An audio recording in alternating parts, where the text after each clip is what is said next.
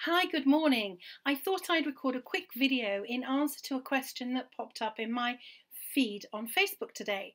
So one of my friends, Liz Bison, hi Liz, mentioned that she was adding music to a video. So I thought I'd ask her whether it was Windows or Mac, because I already have a Windows one out there, and she said she's on a Mac. So here I am on my Apple MacBook Air, and here's PowerPoint open with a presentation I'm doing later this week. It's a webinar I'm doing called End Your Outlook Overwhelm. So what I want to do is add some music to it in case I want it to play. So I'll go up to the Insert ribbon, because on the Mac we don't have all the ribbons, we still have the menus. So I'll go to Insert and go down to Audio, and I can choose the audio browser or audio from file, or I could record audio if I wanted to. I'm going to go to Audio from File, and I'm actually going to pick, I've been here before, I know which track I want. I'm going to pick this. Now obviously you do need to have permission to use it, I believe. So I'm going to add that on. Now it pops this little icon on, which I'm going to stick down here in the left hand corner, with a player, and if I press play it will start to play.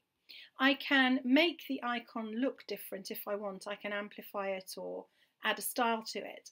But I also have a playback ribbon now. On the playback ribbon, this allows me to trim it. It allows me to stop and start, to fade it in and out, set the volume, it's set to high at the moment. But the thing I want to show is play across slides.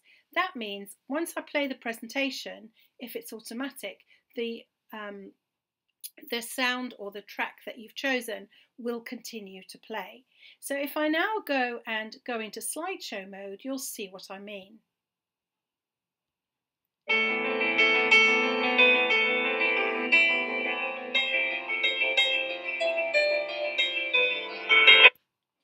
As you can see, I don't need to go through the whole presentation. There are 19 or so slides, and I'm delivering this later in the week. So that's how you add music to the presentation. The music is actually sitting here on the front slide. I can come back and click on it and format it, change the playback options, tell it to loop until stopped, which means it will just keep on playing.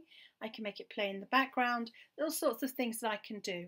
So have a play, and I hope that answered the question for you, Liz. And see you on another live or another video.